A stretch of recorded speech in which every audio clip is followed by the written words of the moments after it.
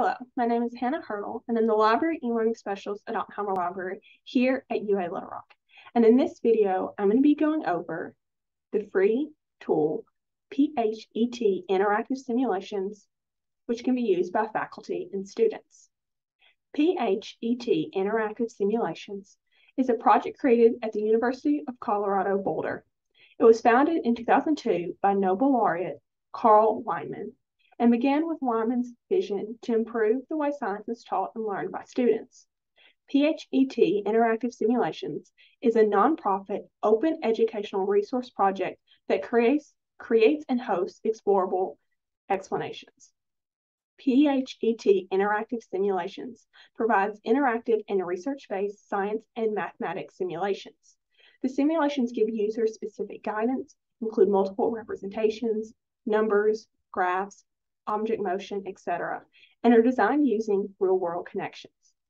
Now I'm going to take you through the OER/Open Access Tool PhET Interactive Simulations, so you can see how to navigate it, view the type of content found there, as well as see what resources are available to assist student learning. So let me share my screen really quick.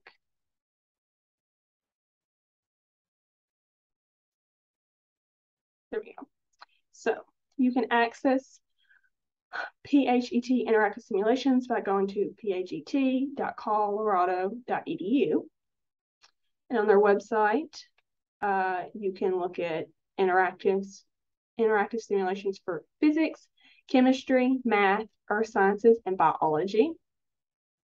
They have 159 interactive simulations, 105 language translations, and 3,144 teacher-submitted lessons. So if you create an account, you could submit lessons to PhET Interactive Simulations.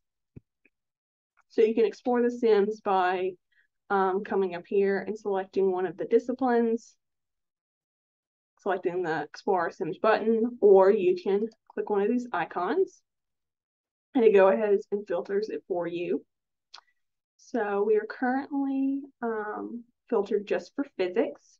You can go to chemistry, math, earth sciences, or biology. You can filter by grade level, compatibility. So they have HTML, Java, Flash. You can use their access and inclusion filters or by language. So we're currently limited to English.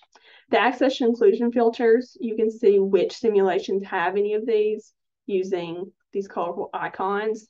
So some of them don't have any, some of them have all of them, some of them have a couple. So you know which ones are more accessible than others. And then these little icons tell you what the compatibility is. So this one is HTML5. This one's HTML5 prototype. Most of these seem to be HTML5. So let's select one of the simulations. So we have some photos of what the simulation looks like. We have the topics. This will focus on density, mass, volume. We have some sample learning goals.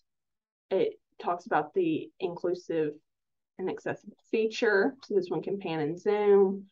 They have the system requirements. This one's HTML5. They include related simulations that they think students or faculty might also be interested in, since you're looking at the density simulation.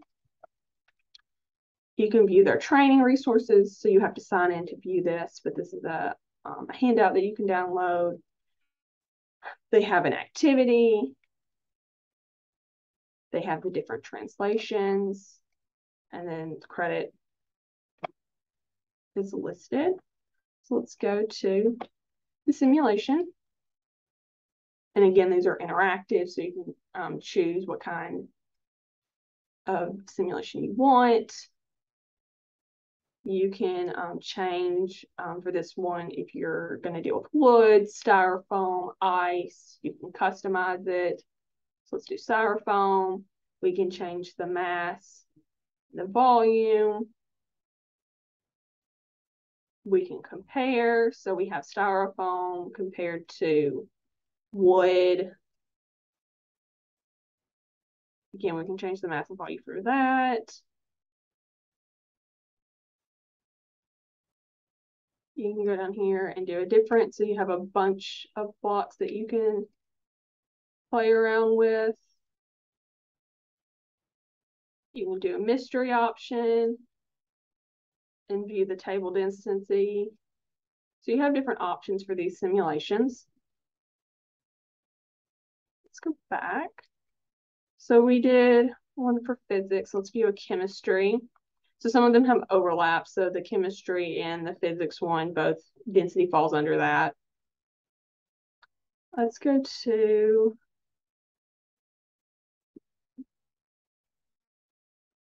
let's do a vacuum. Balloons and static electricity. So we have the same information here. This one has more accessibility features, and if you hover over it, it'll tell you what those features are. This is just another way for students to engage with, so some of them have sound. This is just a way for students to engage with class content and learn in a different, more hands-on way.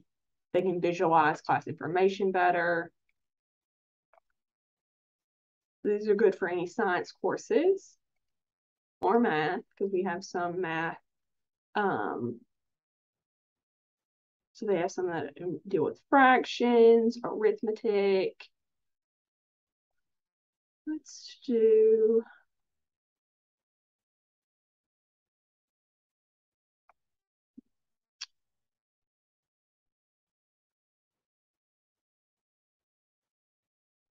one's fractions. So this one's dealing with equality. So you can do an equality lab, or you could do a game. So some of them do have games that you can play.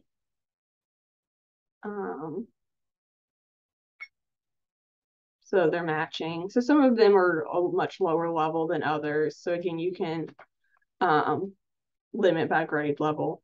So some of them are university level, some are much lower level.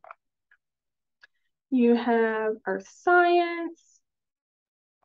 So again, that density falls under this. So there is some overlap.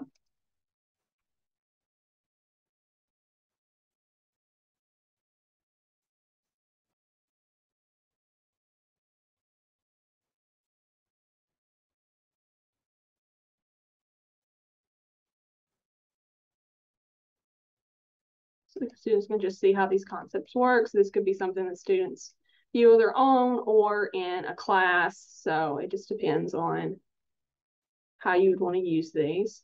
So lastly, let's do a biology. So this one's on color vision. You can do a single bulb, RGB bulbs. Just helps students understand how seeing color works. A human being's view color, you can reset it. So those are the different simulations and disciplines available. They also have teaching, so they have tips for using PhET Interactive Simulations. So they have some resources for some videos. You can browse activities this way. If you create an account, you can share your own activities and there'll be a list. They have virtual workshops. They have research that's been done about PhET Interactive Simulation, so you can see how other people have used this for a chemistry class, education, research on in-class use, important features, things like that. Let's go back to, you can also you click on all simulations. You can browse this way, so you can just filter through.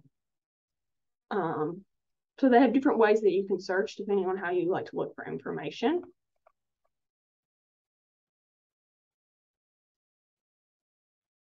So those are the major features. Actually,